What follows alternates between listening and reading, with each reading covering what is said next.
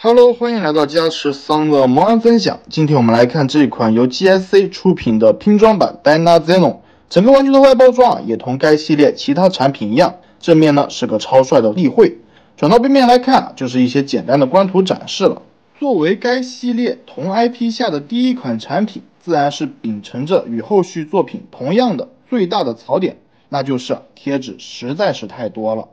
为了更好的演示宿主效果及后续更方便的喷涂制作，这边我就没有去贴里面附带的贴纸了。整个玩具的拼装过程并不算顺畅，组合度方面呢，甚至要比万代的 SMP 系列还要差上一些。全身上下大部分的孔位需要做好自行扩孔的准备，而在此之外呢，还需要自行打磨一些零件，组合时产生的高低差，而且板件表面也是非常油。想要喷涂的还得先从洗件下手，这是个什么概念呢？简单来讲，目前大班出的88或者66系列的拼装差不多就是这么一个水准，可能比起这个还要强上一些。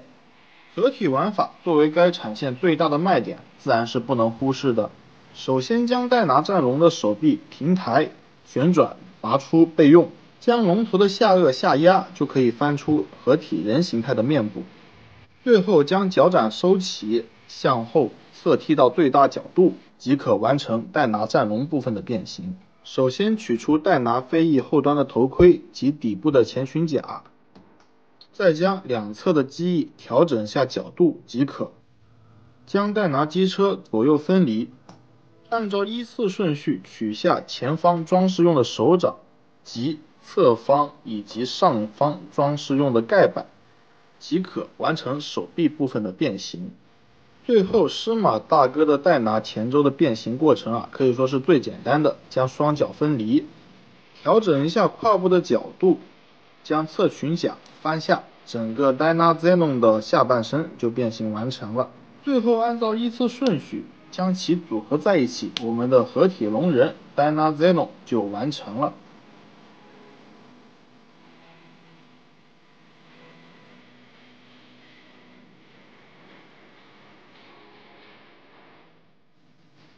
玩具整体高度达到了16公分，按照原本63米的机设，搭配自家的 Figma 与澳系的 SHF 都非常合适。在合体完之后可动部分并没有受到太多的限制，像是基本的平抬及腰转都是能够实现的，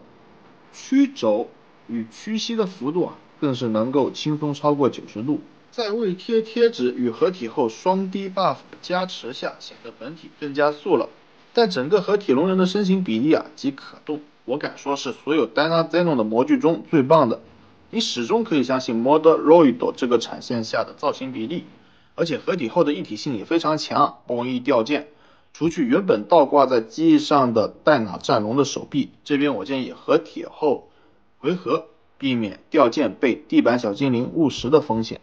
戴拿暴龙的变形方式就相对简单了。首先将戴拿战龙人手分离，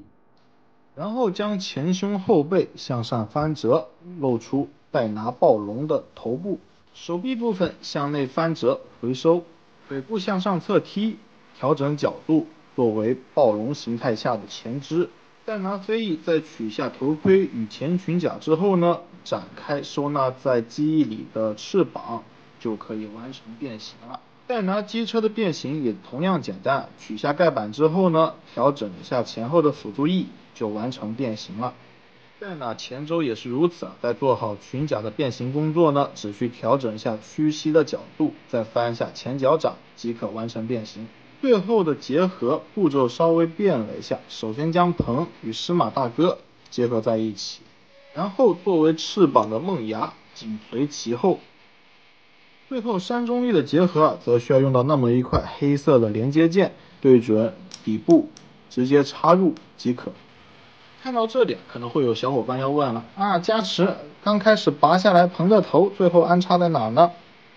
按照说明书上来讲应该是安装在底部，作为这个 DYNAZENON 雄性的第一特征，但是我觉得这个比较容易掉个人建议还是回合吧，避免掉件。